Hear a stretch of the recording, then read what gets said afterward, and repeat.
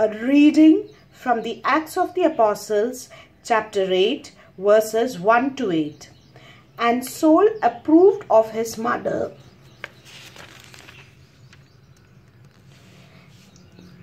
That very day, the church in Jerusalem began to suffer cruel persecution. All the believers except the apostles were scattered throughout the provinces of Judea and Samaria.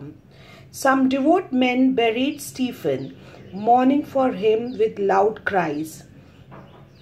But Saul tried to destroy the church, going from house to house. He dragged out the believers, both men and women, and threw them to jail. The believers who were scattered went everywhere, preaching the message. Philip went to the principal city in Samaria and preached the Messiah to the people there.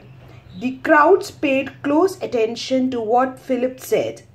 As they listened to him and saw the miracles that he performed, evil spirits came out from many people with a loud cry, and many paralyzed and lame people were healed. So there was great joy in that city. This is the word of the Lord. Thanks be to God.